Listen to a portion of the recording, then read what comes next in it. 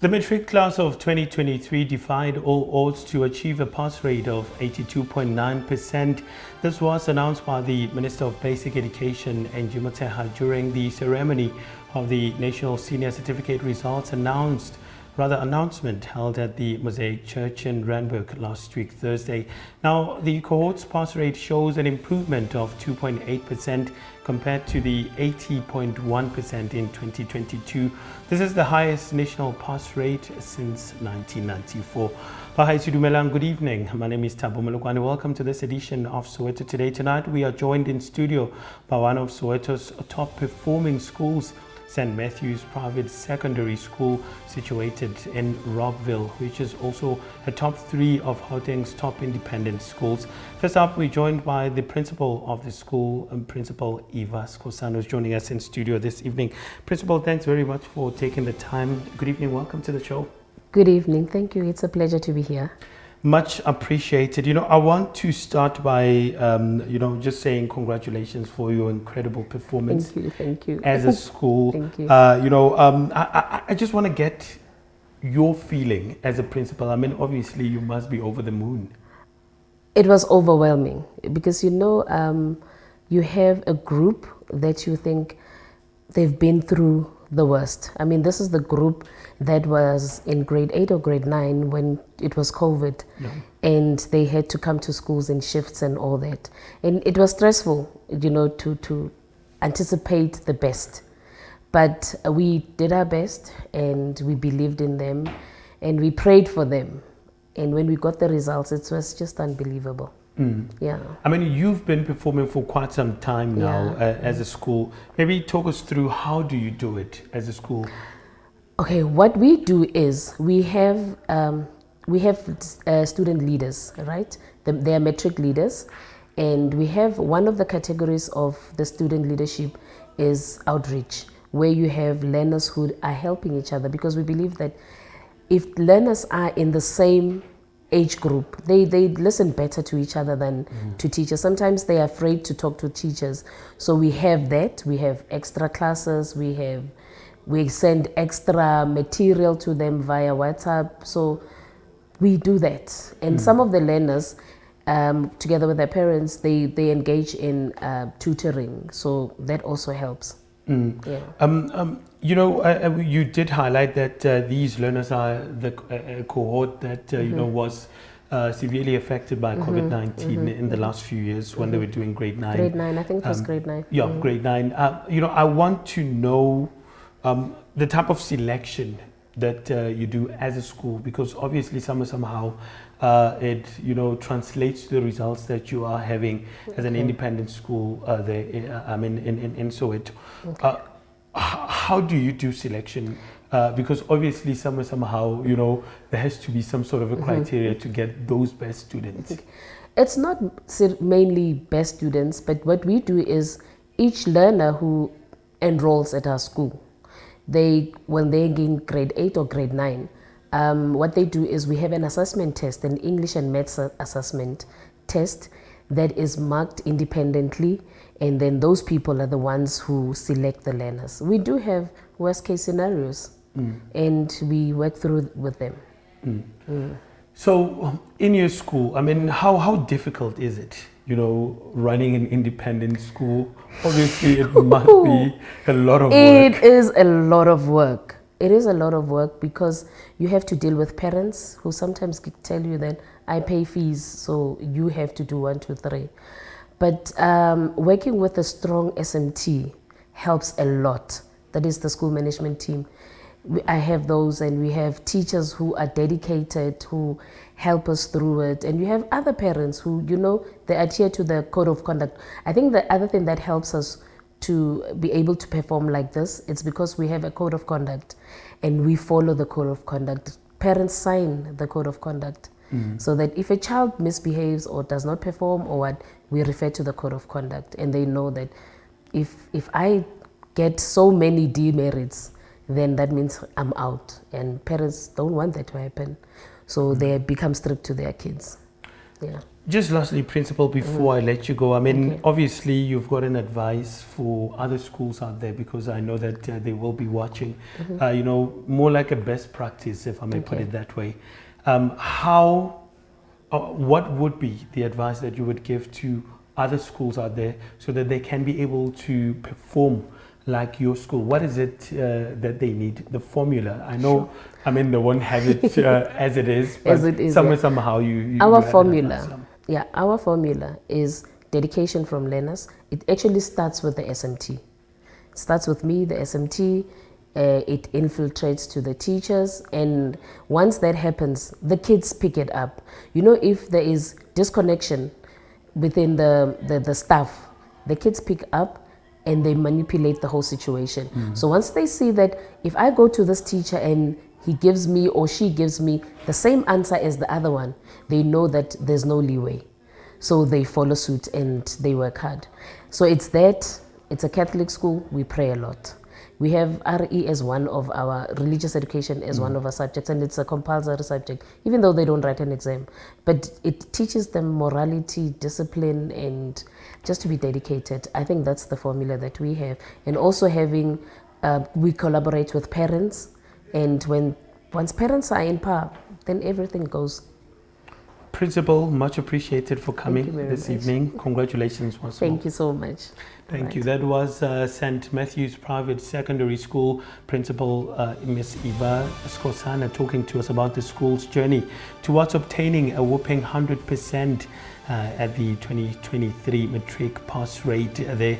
Let us take a quick breather. We're coming back after this as we speak to top achiever Spesi Mlambo. Do not go anywhere. Do stay with us.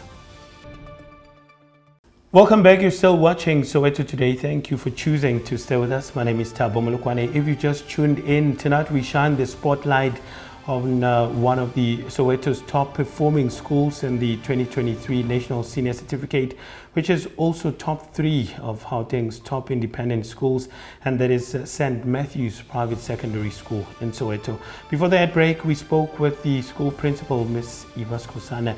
And now let's send attention to Spesi Mlambo, who is the top achiever at the St. Matthew's, as well as Gauteng's top achiever. Spesi, thanks very much for taking the time. Good evening. Welcome to the show. Thank you. Thank you for having me. Congratulations. I know, you know, you've received 7 distinctions. Your school has achieved over 103.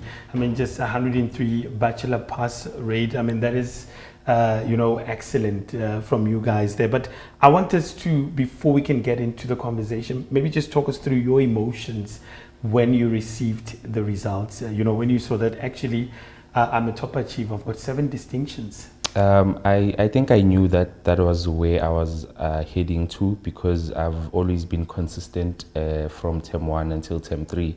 So 7 distinctions was an expectation. However, what I expected the least was being invited to the provincial awards.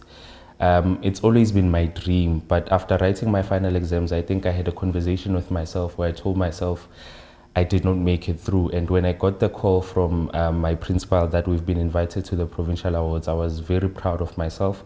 I was in disbelief at first, but I think more than anything, with given the hard work that I've put in, I think I deserve it. I want us to talk about that hard work now. What was going on throughout the year?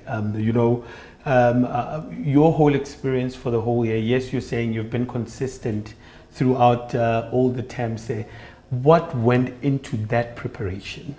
Right. So I think before at my school, we did not have awards. It's something that started in 2023. But I think after completing my grade 11, I told my parents that I've never received an award for my academic excellence previously. But I made a promise to myself that the very first time that I will receive an award will be at the provincial awards. And I had to work towards that. It took a lot of sacrifice. I had to sacrifice things that I had adjusted to in previous grades. I had to change the mindset that I had, the people that I hanged around with. I had to cut down on the hours that I slept.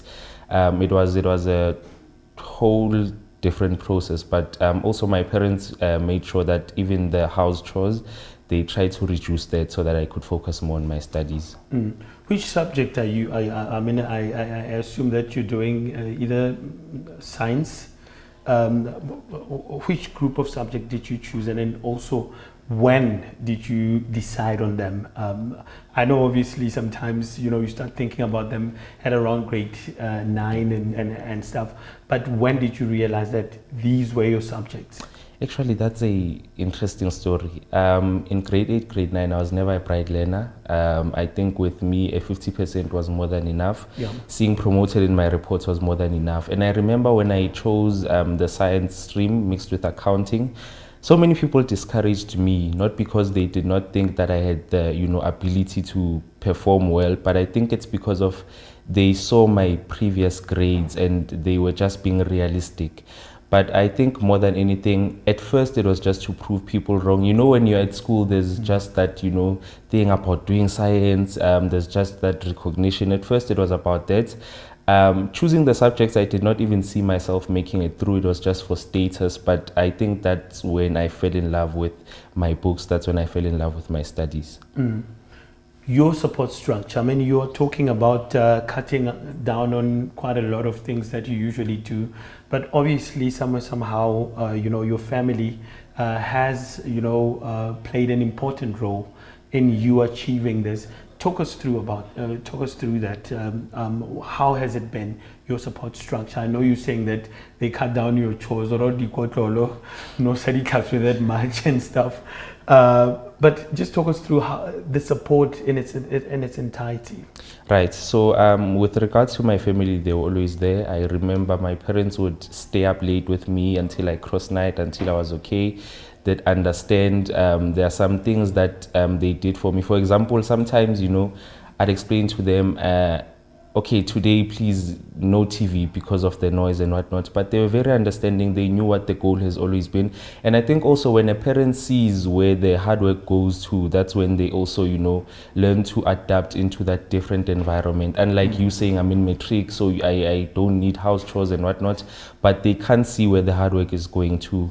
And it wasn't only my family. I can say, you know, a second family that was Precious Voices. It's a choir that I'm part of. They were always there for me as well. And also my teachers and my tutors. I think I wouldn't have been here if it wasn't for them. Any future plans now? Obviously, you're done with Matric. We want to know now, where are you heading? Career choice-wise, have you decided on the course that you will be doing? Which institution? Or are you still looking at this stage? But I mean, you are a top achiever. Somehow they must be knocking in your door. Yeah, I've accepted a medicine offer at the University of Cape Town, and that is where I'll be heading in 2024. Is it funded NSFAS, or are you still searching for other sponsors and stuff? I'm still searching for sponsors. Currently no funding. No funding? Yes. What would be the advice that you would give to your peers? I mean, there's a group of young people that were doing grade 11 last year, so now obviously they are in Matric. What is that key message that you want to give to them? Right. I think one thing that has always carried me through in grade 12 is just one quote that I love, that if you don't make sacrifices for what you love, then what you love automatically becomes the sacrifice. And I think if you move with that, you'll be able to see when you need to make sacrifices and when you need to be a bit hard on yourself. It's always about the dream, it's always about the direction first. It's always about creating the goal, and then it's only you just planning on how to execute that and reaching there. Specifically, Mlambo, congratulations again, and then we hope to see you in one of the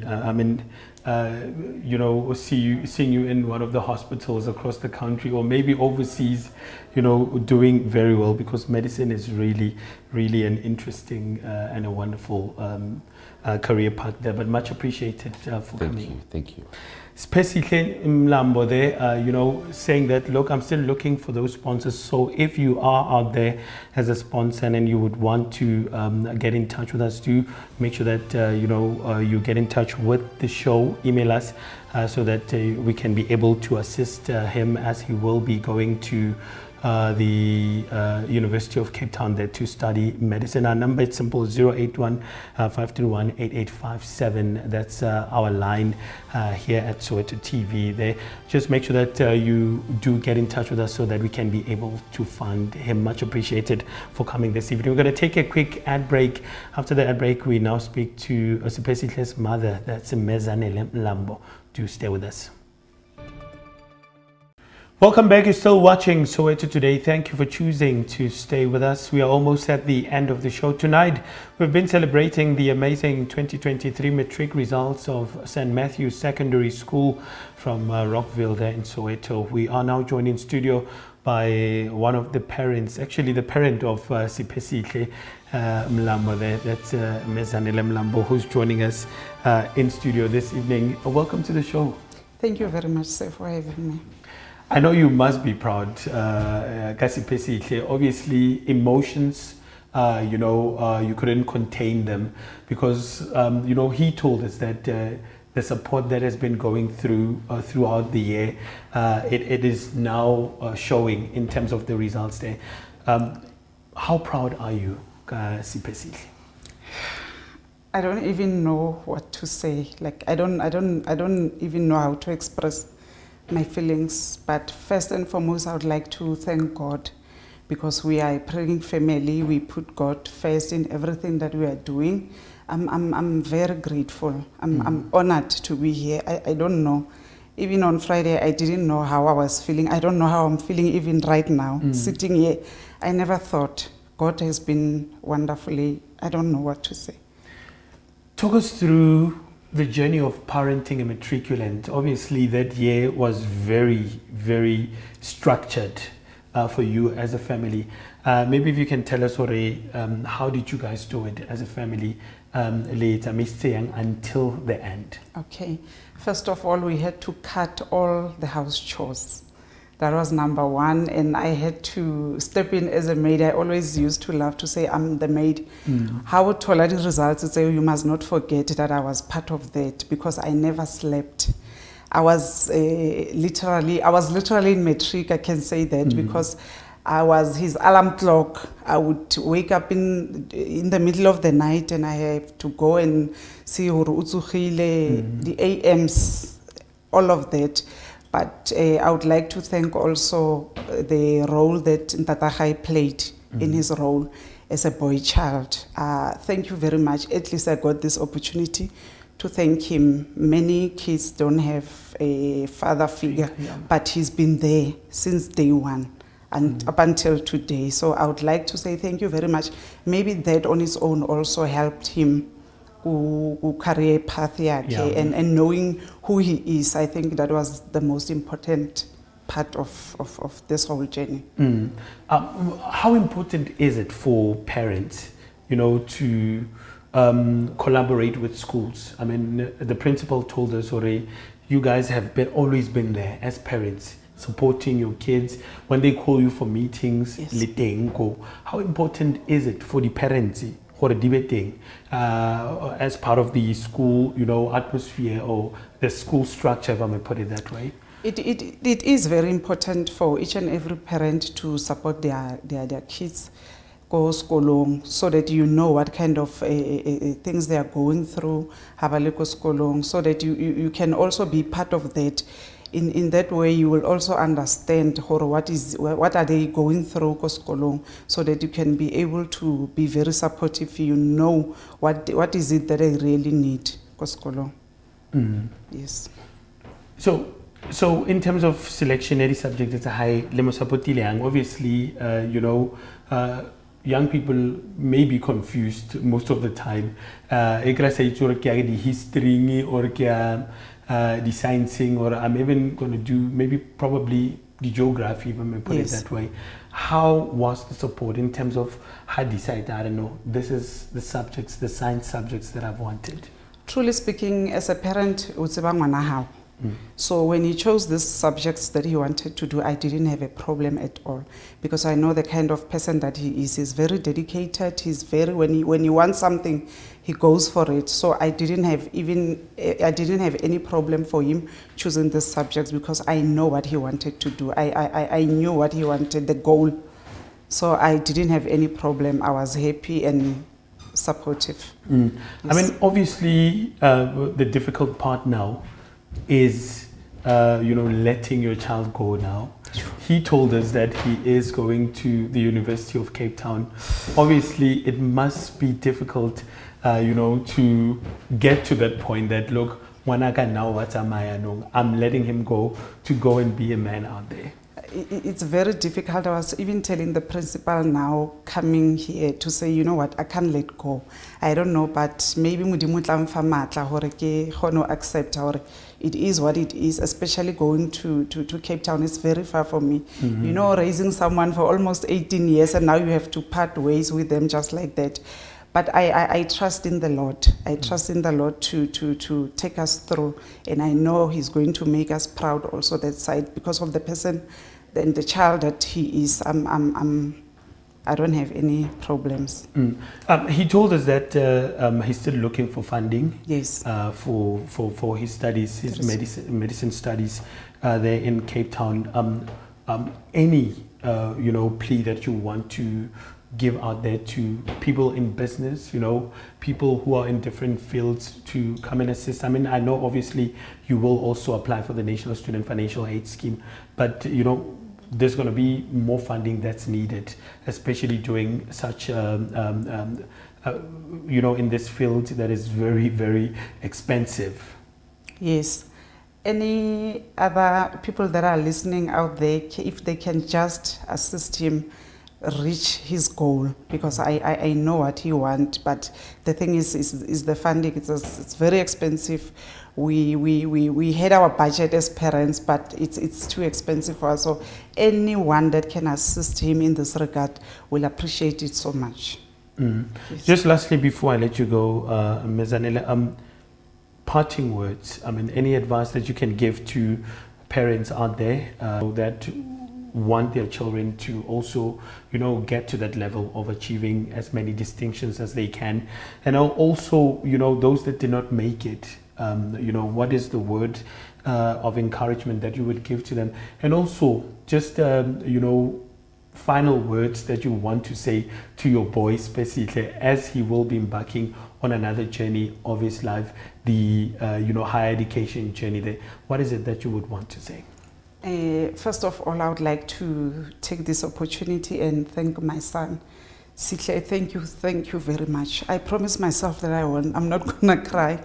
Thank you very much, Sihle, for everything that you've done for us. You've been a good boy. I'm not talking this because I'm here, but thank you very much. And I would like to thank God, because if it wasn't for him, we were not gonna be here. Thank you very much.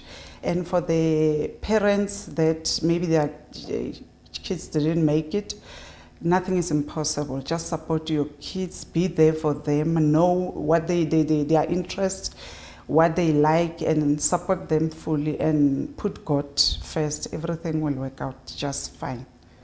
Ms. Zanele Mlambo, thank you so much. Much appreciated. Congratulations once more to you and your family and the school. Thank you very much for having me, sir. Thank you. It's an honor. That was Ms. Zanele Mlambo, who is a parent at St. Matthew's Secondary Schools. The top achiever there, Spesihle Mlambo, talking to us about her parenting experience to her top performing learner there, and also just giving advice to some of the parents out there. Support, very important, saying that you need to be part of your child's life. If it means that you have to go back to Matric with them at that moment, then that's what you need to do. That's Ms. Zanele Mlambo. They're much appreciated for coming this evening. Well, that's how we wrap it up for today's episode of Soweto Today. Remember, we love hearing from you, so please feel free to talk to us about this episode by simply sending us an email at sowetotoday@sowetotv.co.za.